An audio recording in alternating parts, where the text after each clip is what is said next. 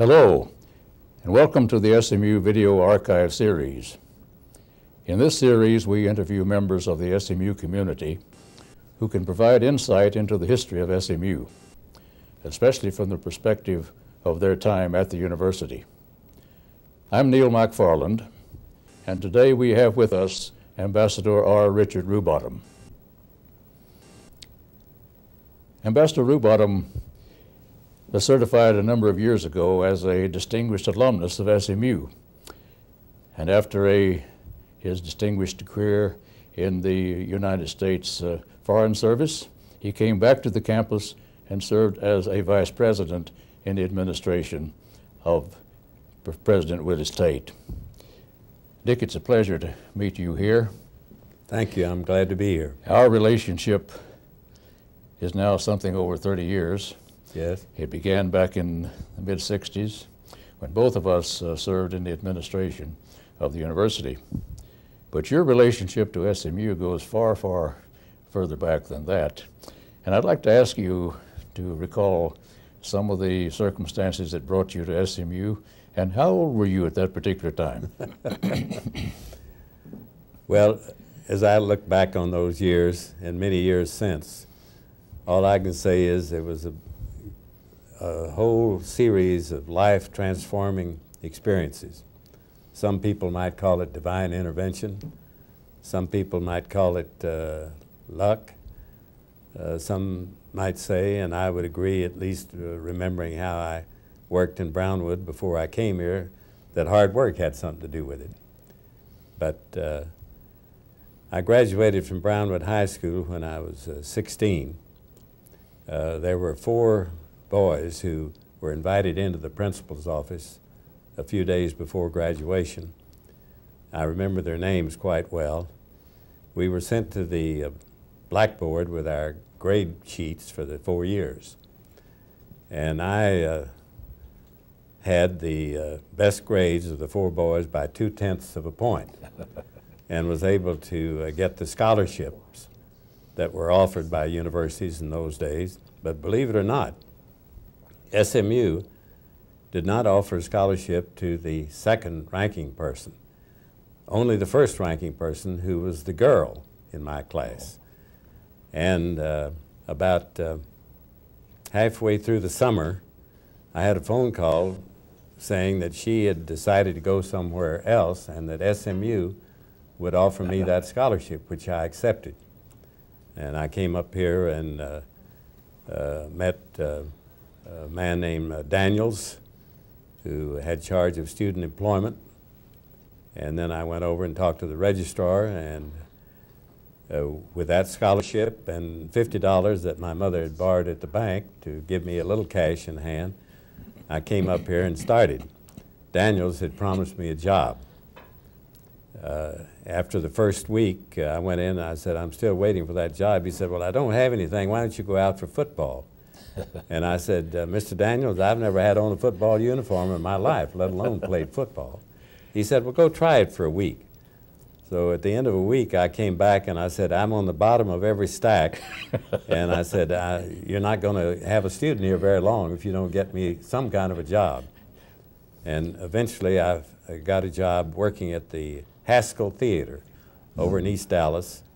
And a wonderful man named Paul P. Scott picked me up every night at 6 o'clock at Atkins Hall to take me over to the Haskell Theater, where I worked 7 days a week. I sold popcorn, took up tickets, changed the marquee signs, and closed the theater because he always left at 9 o'clock. And then I came home on the streetcar down Elm Street and across McKinney to McKinney and up McKinney to SMU. That was the Green Dragon, the old That Green was the Dragon. Green Dragon. Yes. I got in by special permission after the doors were locked at the dormitory. I see. And I had a wonderful experience at SMU. I had to work awfully hard. I think students might be interested in the fact that I thought I could write, for example. Mm-hmm. I had been editor of the high school newspaper. And I took freshman English from a wonderful, very mature teacher, I think the widow of a Methodist preacher who happened to be the matron of Virginia Hall, the girls' dormitory. I turned in my first theme, and it came back with a resounding F, the lowest grade you could make. And boy, was I disillusioned. But she tinkered along and encouraged me, and gradually got to the point where I earned an A in that course. And I've always felt that in my Foreign Service days that the basic writing skills, nothing fancy that would qualify me for the literary chair, but the basic writing skills I learned really at SMU. Yeah. Perhaps a little bit in high school, but SMU did that for me. Now you came here at age 16, which is unusually young. Did you come with a major in mind or a career plan in mind? No, as a matter of fact, I declared a major in journalism because I had been a high school journalist, and it seemed to be a logical thing to do, although in those days journalism was notorious for low pay, but that wasn't my principal goal at the time. But fortunately, I took 18 hours of history and 18 hours of government, now called political science, as well as 18 hours in journalism. So I had really a triple major. I see. And there were two wonderful persons that had great influence on me at that time. I should mention a couple of my teachers also, H.H. Geis and S.D. Myers in the government department. But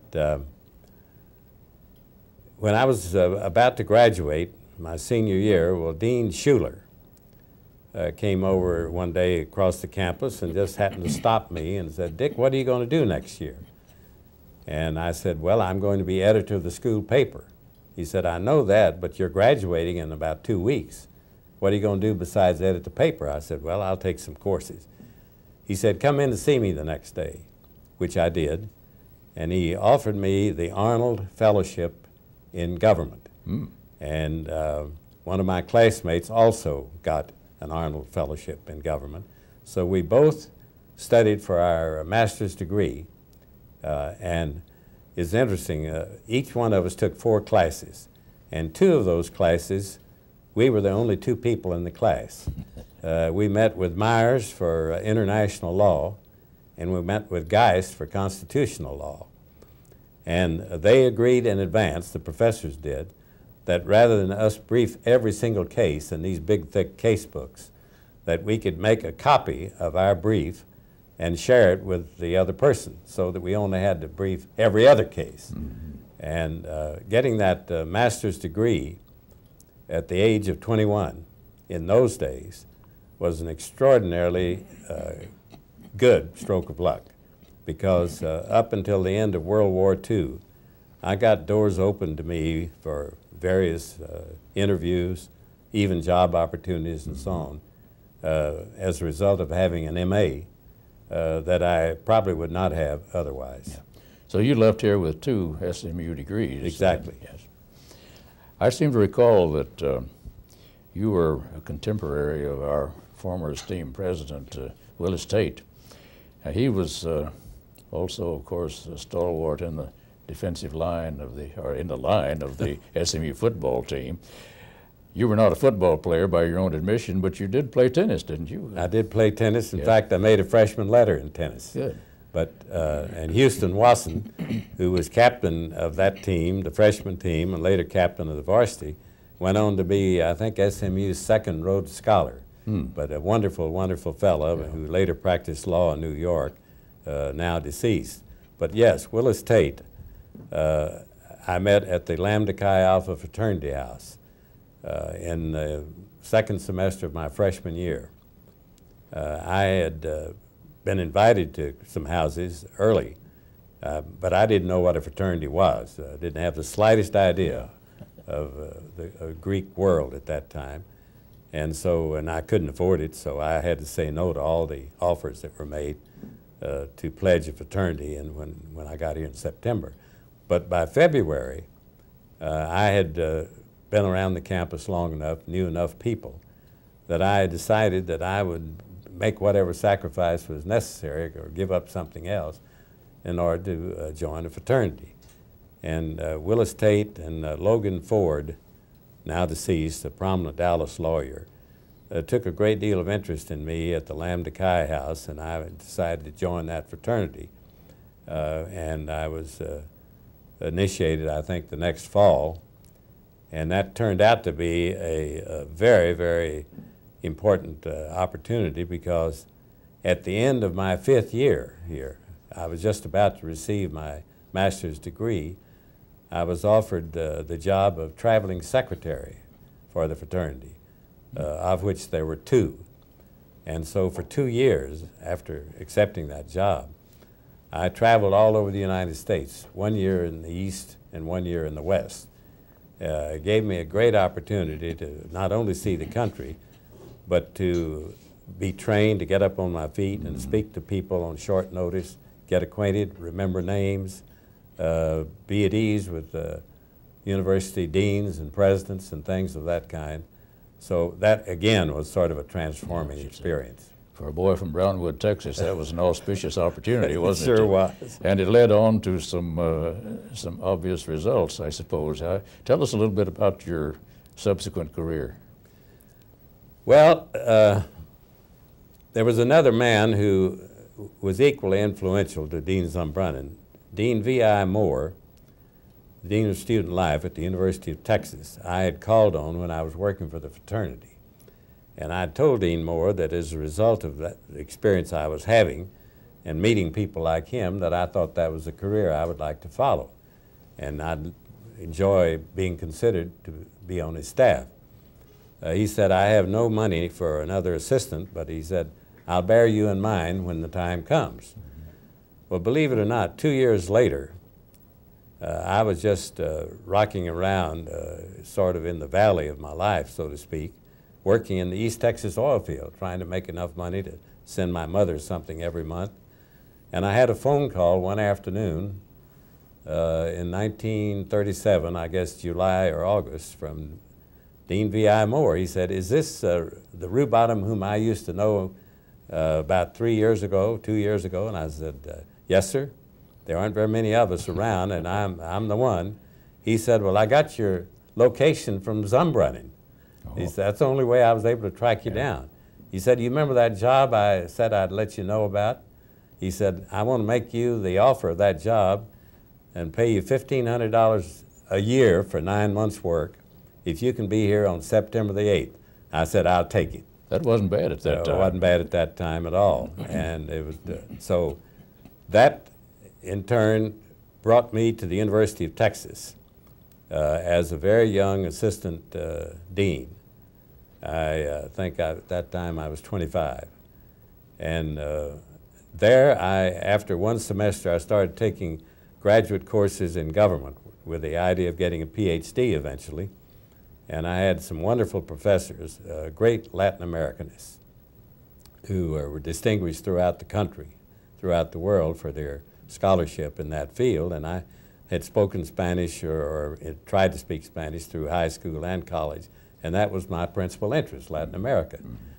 And so I took these courses, and I got involved emotionally in the days just before World War II, after it broke out in Europe in 1939. And I applied for and got a Naval Reserve Commission in the Office of Naval Intelligence. And in August of 1941, I was called to active duty. And as a result of that call, I was put in charge of personnel down in New Orleans in the district office, intelligence office there. But I kept writing and bugging Washington, the ONI office, to go to Latin America to use my Spanish. And finally, in early 1943, I was assigned to Manzanillo, Mexico as Naval Liaison Officer. After 2 years there, I was assigned as Naval Attaché down in Asunción, Paraguay. Now, if you look at the map and ask me why they have a Naval Attaché in Paraguay, I'll be glad to tell you sometime. But that, too, was a great experience.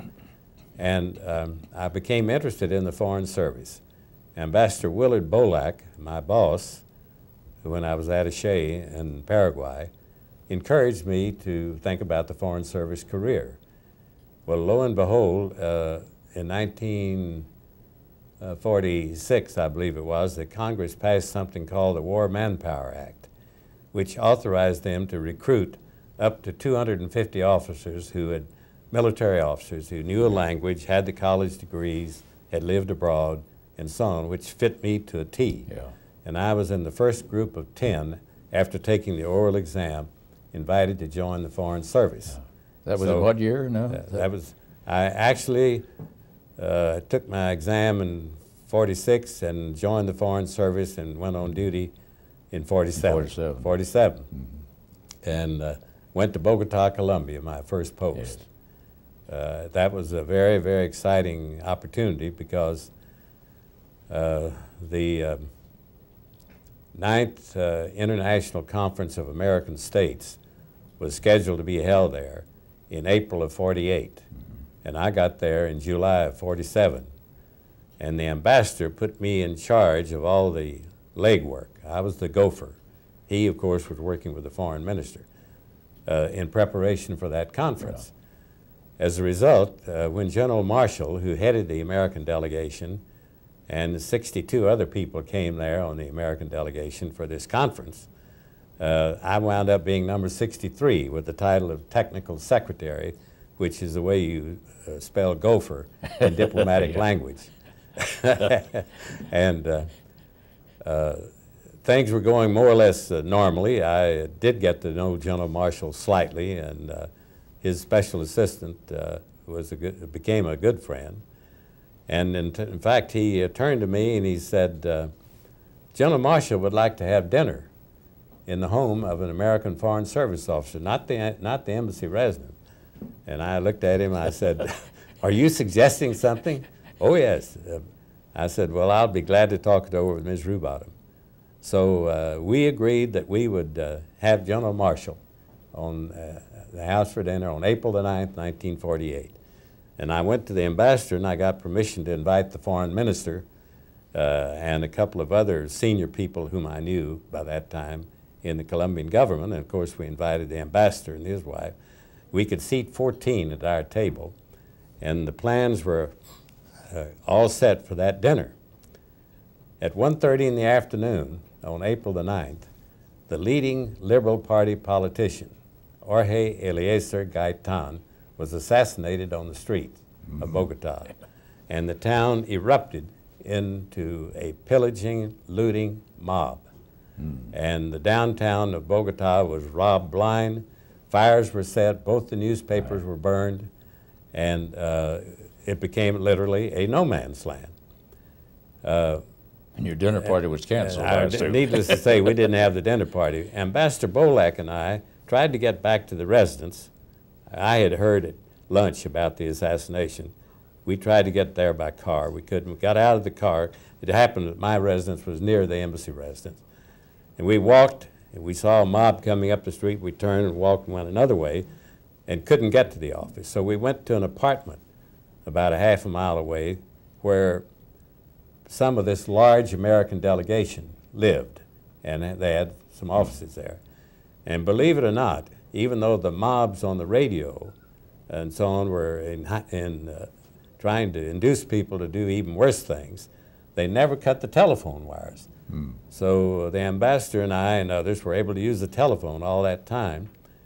And General Marshall was safe. He was in a home, as were all the other foreign ministers, because they didn't have adequate hotels.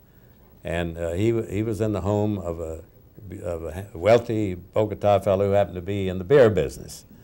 That's incidental. But anyway, Bolak and I got over to the ambassador's or foreign minister's residence, General Marshall's residence, to see that everything was all right. We spent the night in our respective homes, got up early the next morning and met General Marshall at 7 o'clock on April the 10th. And he was determined that this mob scene in Bogota would not cancel the conference. But some of the delegations were ready to cancel the conference. Well, I happen to know a Colombian senator And he was the only one you could reach because the president of Colombia was still under siege. People were trying to get him to resign. Foreign minister was unavailable. So I went to this senator and I said, General Marshall wants to hold a rump session this afternoon and persuade the delegations to continue and stay here and not let this conference be canceled. Well, of course, he was pleased to hear that. He was very, very happy. And he said, well, I hope it works. And sure enough, we met in the garage of the residence where the Honduran foreign minister was living, and Marshall, in his august command presence, stood up and said, we're not going to let a little thing like this run us out. We're going to continue this conference. If we were to cancel it, that'd be exactly what the communists would want. Of course, this was the beginning of the Cold War days anyway, yes. 1948. So sure enough, they found a school out in North Bogota where we could transfer the scene of the conference, and we moved out there, and Marshall stayed for another few days and then went on and left Ambassador Norman Armour in charge of the American delegation. And I had my first experience in an international conference. Needless to say, it was a very telling one and a very maturing one. I would think so. And I got to know some significant people in that process. In fact, I've made a speech here in Dallas to 3 or 4 settings called Diplomat in No Man's Land, describing my experiences on April the 9th and 10th in Bogota. But anyway, after that, I finished my tour there and was ordered to Monterrey, Mexico, went to Washington. Later Ambassador Thomas Mann called me in his office. I'd never heard of him, but I knew his wife, who was a girl I'd met when I was in Brownwood High School. She was in Waco High School. We'd gone to a conference together. He said, I understand you're supposed to go to Monterrey. I said, yes, sir. He said, I want to make you Director of Mexican Affairs. Would you accept the change? I said, well, I've lived in Manzanillo, Mexico, but I haven't lived in Mexico City. He said, yeah, I know something about your background. If you'll take the job, you can have it. So I took it. And so we wound up living in Washington then for 3.5 years. I became Director of Middle American Affairs. And I was able to negotiate 2 agreements with Mexico while I had that directorship. Negotiations that had eluded other people. One was the Migrant Labor Agreement of 1951, and one was the Lend-Lease Settlement Agreement of 1952, I believe it was. And so then they called me in early '52 and said, you've had this experience with Mexico.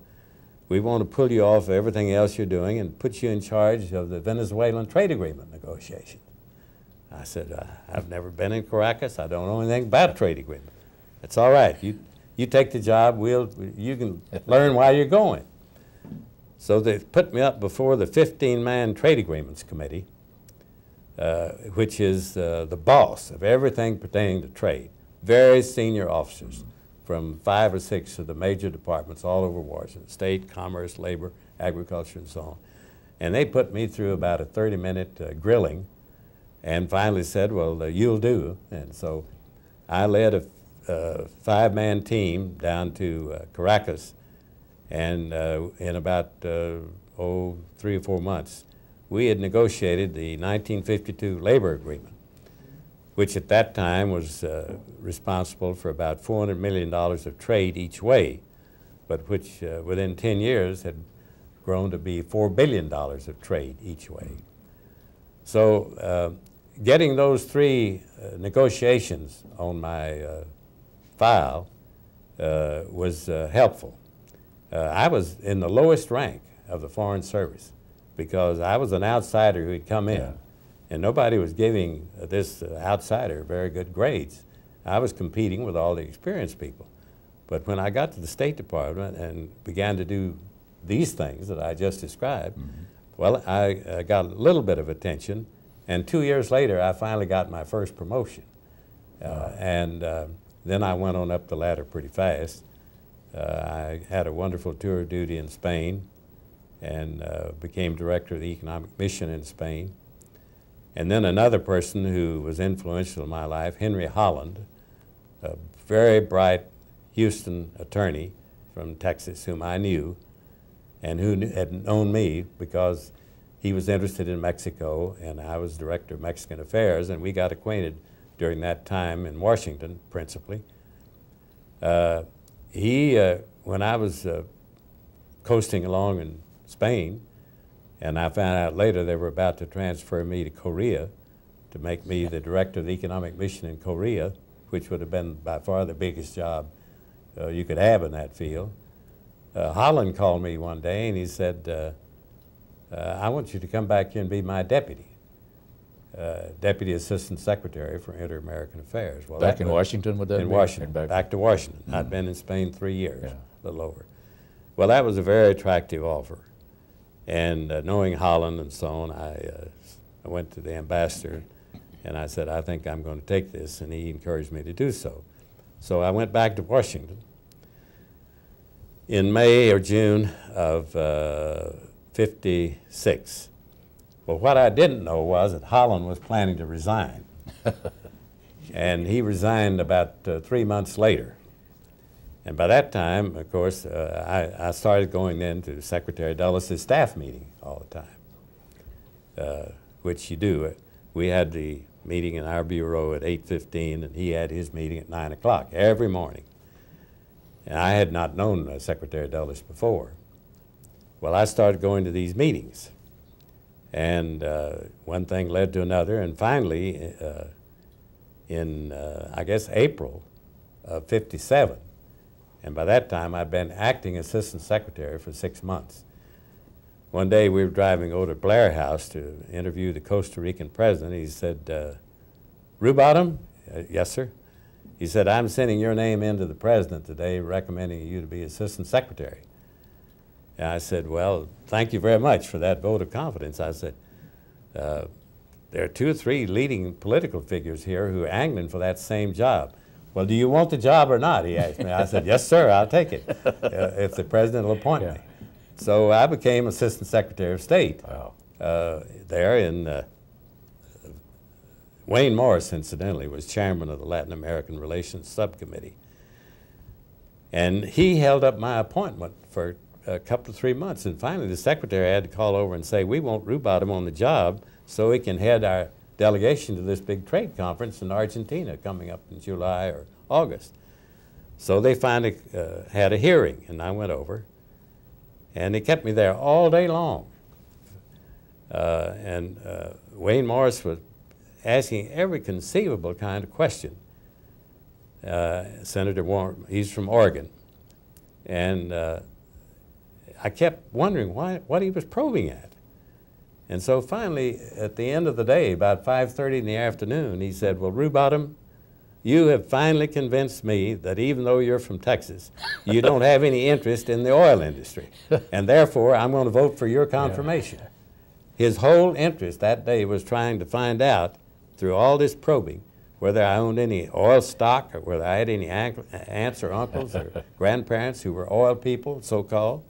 And when he finally realized that I was just another youngster who had come from nowhere in Brownwood and didn't own a lot, let alone an oil well, well, he was willing to vote for my confirmation. So you were clean then? And I was clean, and I became Assistant Secretary of State for Inter-American Affairs.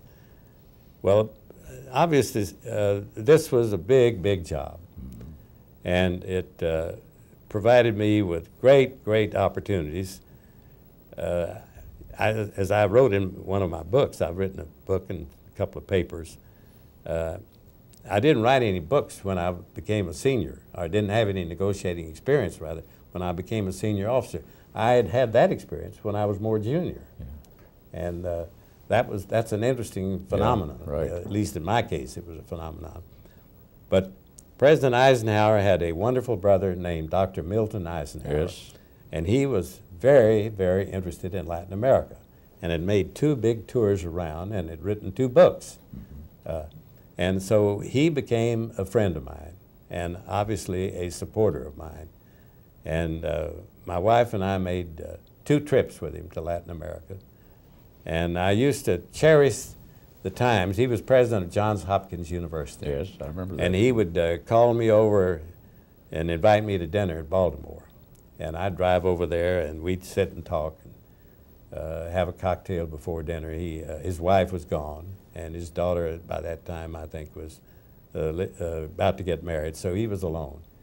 So that was a wonderful, wonderful friendship, and of course, I'll have to acknowledge it probably didn't hurt my career any either. I wouldn't think so. To have him as a friend. Yeah. And out of that job, after almost 4 years, I was sent as ambassador to Argentina. And that lasted about a year and a half, not quite 2 years. And I came home and went to the Naval War College. They moved ambassadors around pretty fast at that time. And LBJ, of course, had succeeded to the presidency. Incidentally, my appointment as ambassador to Argentina, people frequently say, well, who appointed you? I said, well, both Eisenhower and Kennedy. Oh, really? How'd that happen? I said, well, I was appointed in the last 3 months of Eisenhower's administration. And when Kennedy succeeded to the presidency, I was one of the first 3 ambassadors. All of us were career people whom he confirmed and kept on the job. So I got 2 appointments out of that. But anyway, I came back home after about a year and a half and went up to the Naval War College. And by that time, LBJ was president. And I had inadvertently, totally innocently alienated him when I was assistant secretary. And he, apparently they put my name in for about 3 ambassadorships, and he simply wouldn't move on it. And finally, Dean Rusk was then Secretary of State. And he called me over one day and talked to me about it. And I said, well, I think I'm going to resign. I said, I've been offered one deanship at George Washington University, and I've been offered a job with the Ford Foundation, and I think I'll take one of those jobs. Well, I went back up to Newport and had a phone call from Willis Tate. He said, you've given my name as reference to a couple of people. Are you getting ready to leave the Foreign Service? I said, yes, sir. He said, well, can you meet me in New York next week? I said, yes. So I met him at the airport, and he offered me the vice presidency of SMU. I accepted. We came back to Dallas, and we started to work, you and I as his vice president. Right. So that's. And that was in 1965 or 64. 64, and then I came in 66. That's right. That's right. Yeah. So much for that. Well, what a distinguished career, and we're all flattered and honored to have you participating here today. You came into the administration then in the mid-60s, just in time, as I did, to inherit a lot of the falderall that was happening in the 60s. You have any fond recollections of that particular period when we faced a good deal of campus unrest? Well, they were challenging times, and I think even before we had the incident where Willis moved out of his office for a little while and left me in there with Joe Howell, we had the Martin Luther King visit to the campus in 1968. And there was a great deal of concern about whether we could have that event and not have violence. And so about that time, I had been responsible for hiring Bill Caffey as director of our security. That was a good move. And he was a man in whom I had a lot of confidence, and he'd been in the Marines. He'd been decorated in combat and promoted to lieutenancy in Korea, and he'd been down at A&M, and I happened to meet him, heard about him, brought him up here, made him director of security. So we worked liaison with the sheriff's office, the police, both the University Park Police and the Dallas Police, and set up what we thought would be adequate security.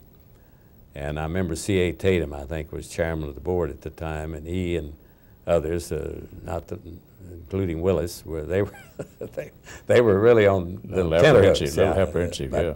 But it went off without any problem. The in 1969, I believe it was, it could have been a little later, May of 70. I believe it was later. 69 was when the trouble broke out in Berkeley, I believe. Yeah, and spread to Columbia and Wisconsin, where they had a death and so on. I think by the time the motivated people to do something on the campus, the students, got the courage up to do it, it was sometime in early 1970. And they paraded out in front of the administration building, and then they came in, and Willis was in his office. He talked to him for a while. There was one black student in the group, our All-American football player at the time, and they were apparently quite moderate and well-behaved.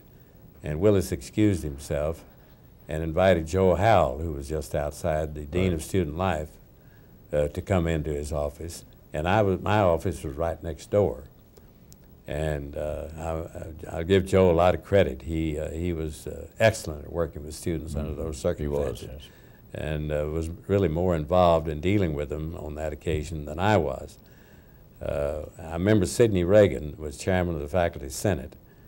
Sidney and Barbara Reagan had been friends of ours from our days down at UT when they were both graduate students, and Billy and I hadn't even yet married at the time, and they were close friends. Anyway, Sidney walked into my office, and he was just literally almost sick with concern about what might happen. And I gave him all the reassurance that I could, and we got Joe Howell out to talk to him. And I think we eventually convinced him that we were going to be able to handle this without any violence, and we did, fortunately. Mm-hmm. And later in the afternoon, I went down to see Willis, who was with some of the board members down at the gym, to explain what had happened and how things had developed, and naturally they were all relieved. But that was really about the only thing that we had on this campus at that time. Yeah. Fortunately, we had some time to get prepared for those things. We did. Because it had broken out earlier, so we weren't unprepared. And they would arrive here about 6 weeks after it was begun in Berkeley. Mm-hmm. I had an interesting experience along that line myself. The day before this so-called sit-in, we had day-long conversations with the students. Looked like everything was well in hand. I was supposed to go to New Orleans the next day to represent the university at an academic conference. And I asked Willis, you think I ought to go ahead? He said, yeah, everything's in control, go ahead. I took my wife and we went to New Orleans the following day, checked into a hotel, turned on the TV, and the first thing we heard was that the president's office had been occupied. Well, so, you didn't get on the plane and come back, as I recall. I didn't. Well, we could have used you, but I don't think your absence made the difference. Those things were handled. They were going to happen. Yeah. They were going to happen. They were going to happen. And we had both leaders and followers who just couldn't stay out of this. There was just too much happening all over the country. And the student role was important, and they acted responsibly ultimately. Yes, I think so. Yeah. Yeah.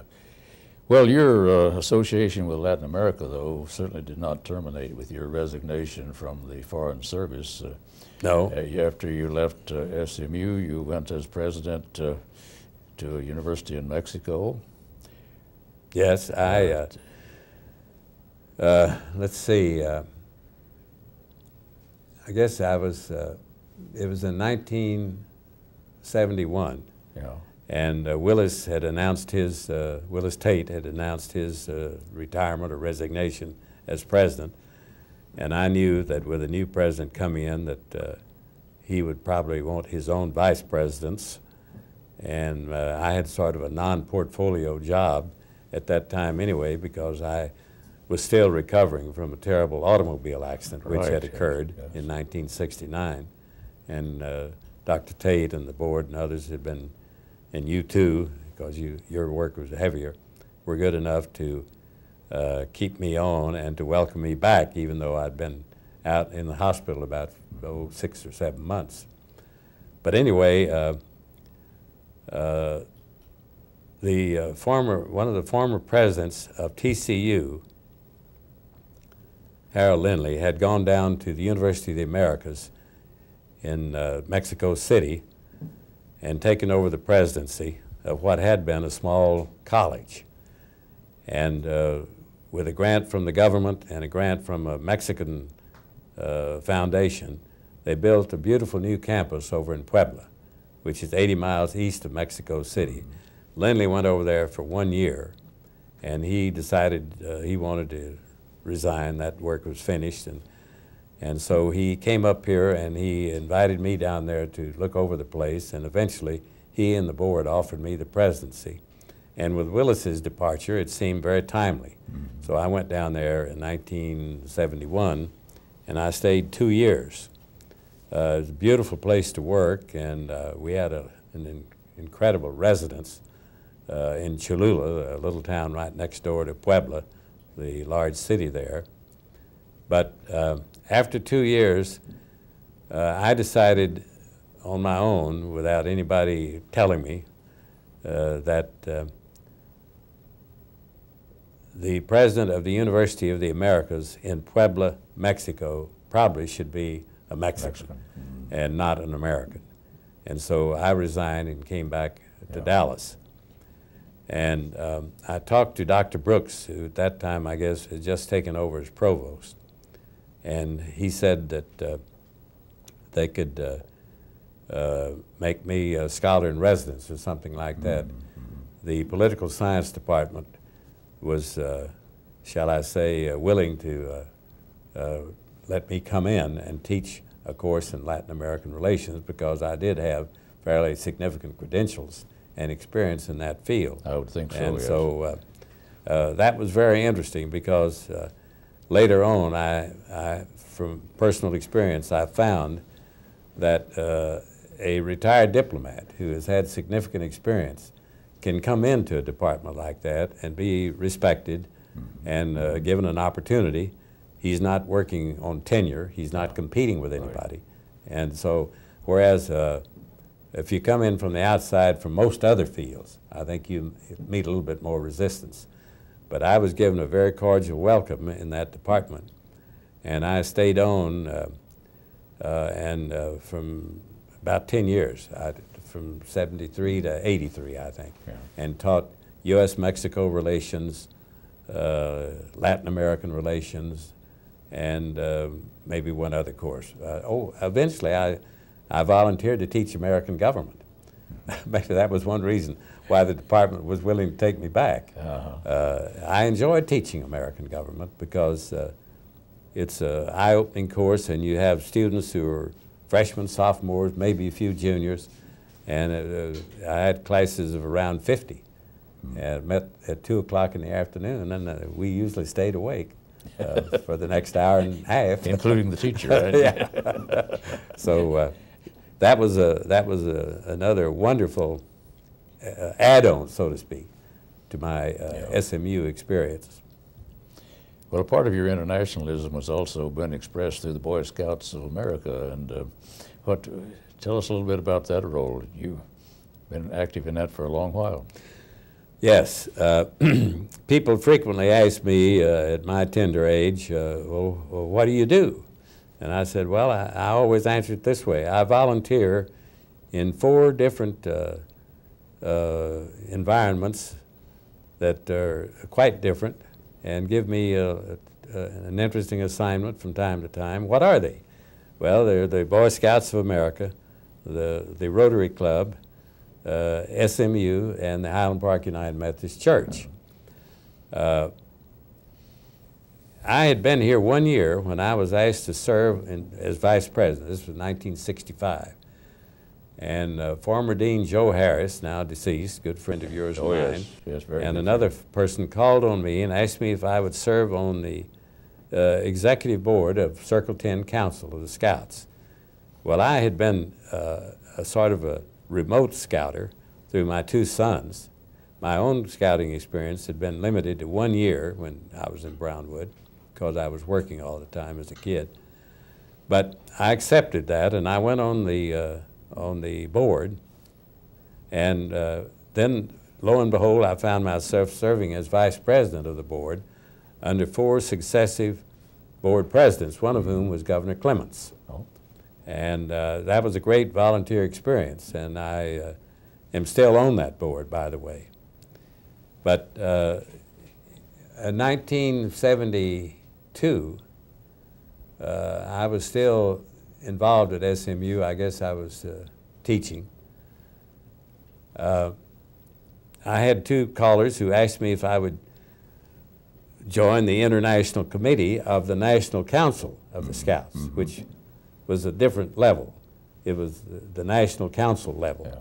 And, of course, with my interest in Latin America and so on, I agreed to that. And almost immediately went down to Chile for a meeting of the Inter-American Scout Conference and was elected a representative of the Boy Scouts of America on that council, which is a 4-year job. And so I traveled around the area, went to the meetings every year, and served on a couple of committees, and became more and more involved in international scouting. And then I was eventually selected as a delegate to the World Scout Conference. And I went to 5 successive World Scout Conferences as one of the 6 delegates with a vote of the BSA. And they were all over. They were Munich, Paris, Bangkok, Oslo, and one other that eludes me right now, but fascinating experiences. Wonderful, wonderful people to meet all over.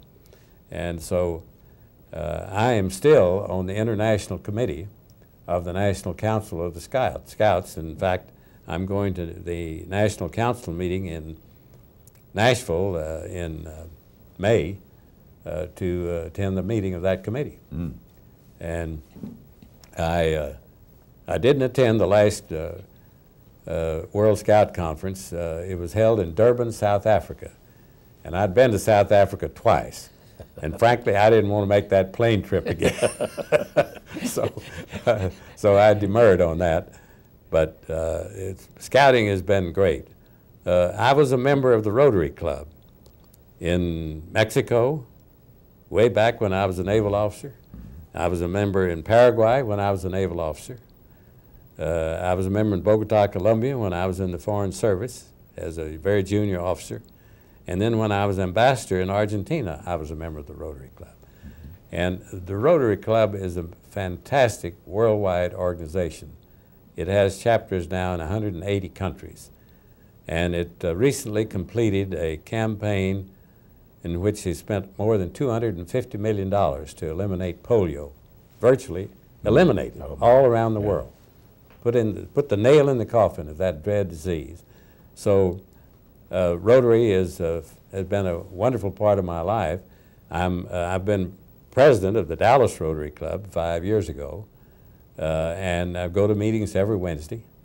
And as luck would have it, every 5th year, a president rotates back on the board. So I'm back on the board of the Dallas Rotary Club for the remainder of this year until July. That's the downtown club. That's the downtown club. We have, it's a large club, a wonderful club, and still meet at the Union still Station. meets in Union Station, and it's getting ready to have its 2nd year of a wonderful, wonderful charitable effort when about 200 members of Rotary get on a bus in the morning and go down to the schools in South Dallas and take these beautiful reading books. I like to read. Yeah. And sit there and read with the children and leave them with these books, which they wouldn't otherwise have. That's great. It's a great, great project. I didn't go last year, but I volunteered to go this year to be a part of it. So I find that job and that organization is still inspiring. I've done a lot of things in Highland Park United Methodist Church. It's a great, great church. it's doing some big things right now, as you know, getting ready for a major building program. And I had an interesting experience one day. Leighton Farrell, who was then the minister, called me and asked me to come down to see him. And he said, Dick, I want to ask you to serve as chairman of the administrative board next year. By that time, I'd been on the board, I guess, 15, 20 years. I said, Leighton, I'm 80 years old. You don't want me. He said, forget about your age. We'd like to have you as chairman of the board. So I took that job, and believe it or not, Billy and my wife and I are now assistant coordinators in the big fundraising coming up. So you can't let loose. You know, it's kind of sticky. It's like Brer Rabbit. And how old do you admit to being now, then? Well, I admit to being 88 and 1 month, last February, last month, 13th of February. What a career you've had, and what a blessing you've been to the university and to the larger world. Well, I've had wonderful opportunities, and as I told you right in the beginning, I've had transforming experiences, mostly, seems to me, as a result of wonderful people who have befriended me and placed their confidence in me. And I guess I'd have to start, which I should have mentioned at the very beginning, with my mother. My mother and father separated when I was 12 years old, when I entered high school. Yeah. So she was left alone, and she ran a boarding house in Brownwood, so that I didn't have to worry about her. All I had to do was take care of myself. So she was a great influence on my life. Yeah. And others whose names I've already mentioned were great influences.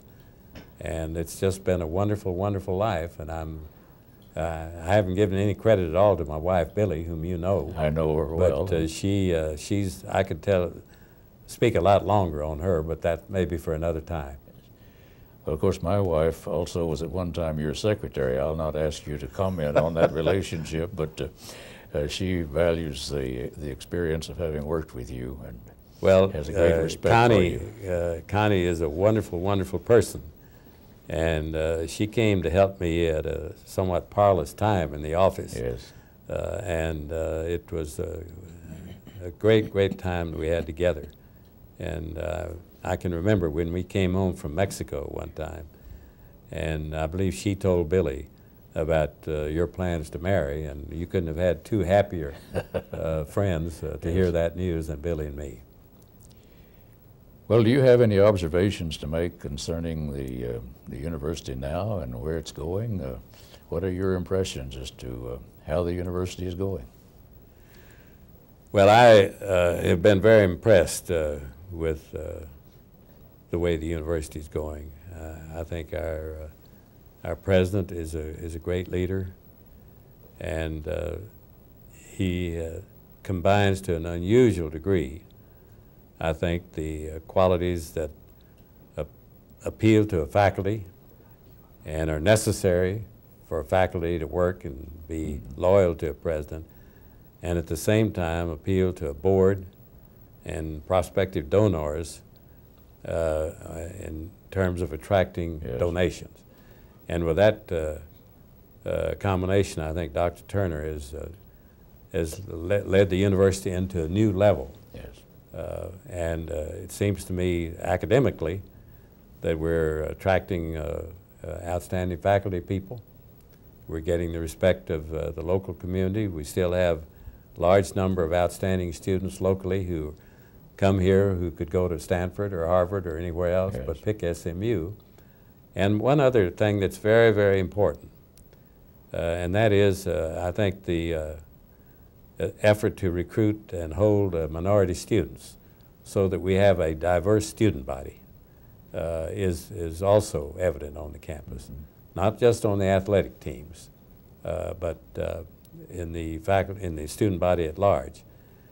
And incidentally, I think SMU, and under Dr. Turner's leadership, and the athletic director Copeland's leadership, and the coaches, has struck a balance between academic achievement and athletic achievement that is sometimes hard to find in university leadership. And while we don't march off down the field with as many football triumphs, perhaps as we used to, we still are able to hold our heads up and be respected as an opponent. And we're certainly doing well in a large number of other sports. I follow them pretty closely in the paper still. And of course, swimming, which was my son's prominent activity here. He was a better swimmer than he was a student, I think. But he swam for 4 years, was All-American 4 years. Is still a premier sport on the campus. Yeah, it really is, yes. So I think that needs to be said, because that too is important in the university. And we're graduating a significant number of our athletes. Yes, that's another factor. I don't know the details, but well, I don't have those figures in mind, but it's significant, and compared with many other universities. Is there time for me to bring up one other thing, Neill? I think so. Yes, please do. This is something that I think is sensitive, but I think I'd like to say it nevertheless. Going back to my mother and coming right on up through Dean Zumbrunnin and Dean V.I. Moore, whose father was a Methodist minister, and then coming to SMU and being in the influence of this great institution with its leadership, Willis Tate and others, and being in the church at the same time, the spiritual influence in my life has been very significant, and it's been a great, great support. It's one of those things that you don't ask for specific things, obviously, but somehow, I think with that strength in a person, it enables you to take advantage and to be open to opportunities that you might not otherwise see. Mm-hmm. And once in a while, you'll make a step that will honor and respect that particular phase of your life, your spiritual growth and development, and pass up something else that may be significant. When I was a student, Dean Zumbrunnin called me in. I think it was in my junior year, just before Christmas, asked me what I was going to do during the holidays. I said, probably go down to Brownwood for a few days, come back up here and attend some of the Christmas parties and have a good time. He said, well, how would you like to go to Buffalo, New York? I said, what for? He said, well, the student volunteer movement is holding its international convention up there. And there are a great number of world leaders like John R. Mott and others who are going to be there. And if you'd like to go, I'd like to nominate you with, I think, 2 or 3 others from SMU to go, and we'll pay your expenses. So I went. And being down on your knees, you know, on New Year's Eve and a few other of those experiences up there, maybe wasn't significant at the time, but in the long run, it added something to my life. Right. Just like taking the 2 religion courses here. I had to take them then in those days. I don't think they have to. They were required then. They were required. And I think Dean Zumbrunnin actually taught my Old Testament course. And there's quite a story in the New Testament. I took it in my senior year. I had to finish it. And about midway in the semester, this young woman teacher called me in one day and said, Mr. Rubottom, are you planning to graduate? And I said, yes. She said, you better start coming to class. So needless to say, I never missed another New Testament class at 8 o'clock in the morning. And I did pass it, and I did graduate. But all of those things combined with my mother's very strong influence, who incidentally was a Christian Scientist, and both my sisters were Christian Scientists. Willis Tate, of course, was also, I think, spiritually led, very much so in his life. All those things were influences that I know were important and still are in my life, and I don't want to leave it out. Yes. Well, I appreciate you sharing that with us. This, after all, highlights the purpose of this university. Yeah, that's right. Well, our time is about up, and I want to thank Ambassador Rubottom for his presence here today and for the illuminating presentation that he has made. And we thank all of you for watching this videotape, and hope that it will be helpful to you in understanding more fully the history of SMU. Thank you very much. Thank you.